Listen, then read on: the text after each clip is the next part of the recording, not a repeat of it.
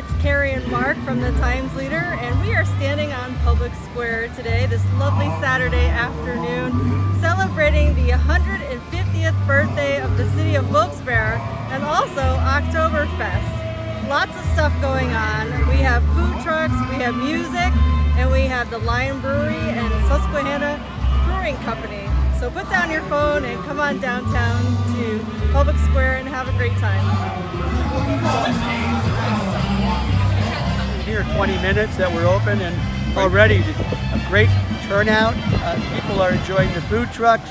They're enjoying the Stanky and the Coal Miners. Yeah. Later on we have Crush playing, and then finishing up with Daddy-O and the Sax Maniacs. I understand Lieutenant Governor Fetterman's going to be here about 4:30, 4:45 with his wife Gazelle. And just a wonderful time to come out. Beautiful weather. We lucked out, third week in a row. And come on out, enjoy the time. We shut the streets down, so there's a lot of cornhole competitions going on, and just come out, have a beautiful time, make a memory. If this goes well, we'll do it every year.